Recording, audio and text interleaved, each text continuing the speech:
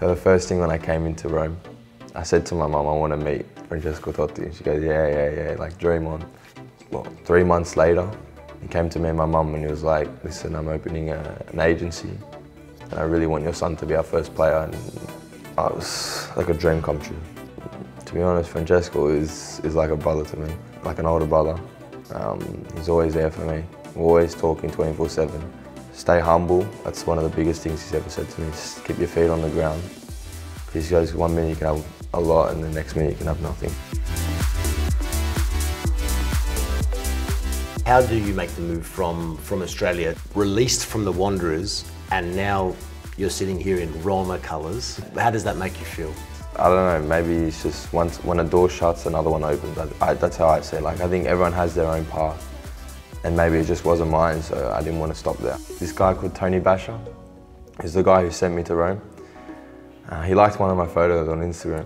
It was a picture of my Wanderers jersey after the season. But then I turned up to his academy and then he says, look, I got a guy at AS Roma. I dropped out of school straight after. And I just trained for 6 months as hard as I could, every day, midnight, 6 AM, 5 AM, every day, 3-4 sessions a day. I don't think people see the hard work behind the scenes and that. From a football perspective, here at Roma now, you're really settled into life here. You feel that this is the best place to take your football not only forward, but to the next level as well.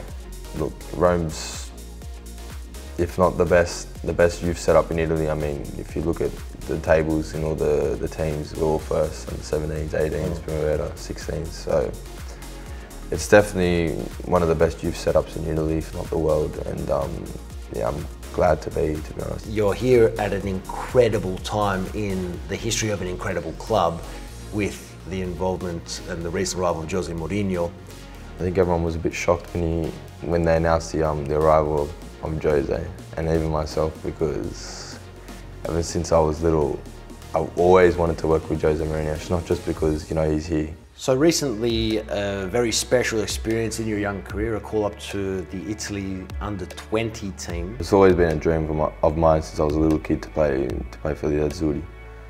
And obviously getting the call up for the under-20s, just like 2 years above, was crazy. And you're standing there, anthems. What's that experience like as a young player?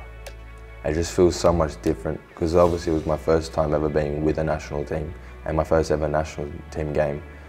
So obviously it was something new for me to like get used to it. And yeah, no, standing there with the national anthem, like walking through the airport with the Italian badge, is just, everyone looks at you and they really respect you, and it's great. Conversely, if Australia were to come calling tomorrow, how would you feel? How would you react?